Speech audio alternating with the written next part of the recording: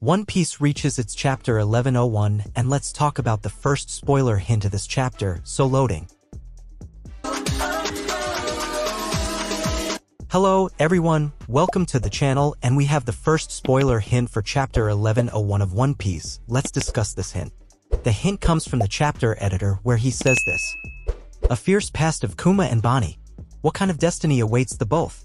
This is the preview for chapter 1101, and as we see at the end of chapter 1100, the flashback has not yet ended but has entered a moment that we didn't even know could have happened.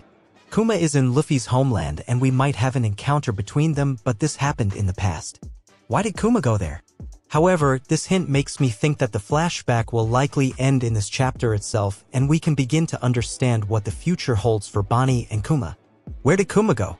That is the big question the fandom is asking, and it could be answered in chapter 1101, along with another question: how will Bonnie escape death, being in Saturn's hands? Since One Piece chapter 1101 is likely before an Oda hiatus, it should have some surprises, something to leave us curious and hyped for chapter 1102.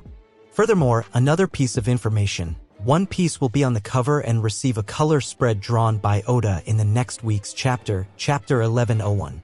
Many people already believe that Kuma's flashback needs to end, and seeing this hint from the editor, I believe we will finally return to the Egghead incident in the present timeline. Let's move on to the dates for chapter 1101.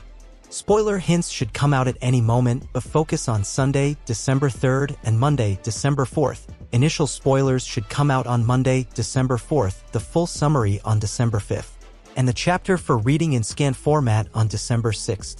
If you enjoyed the video, leave a like, subscribe to the channel, and hit the notification bell. Until next time, thank you.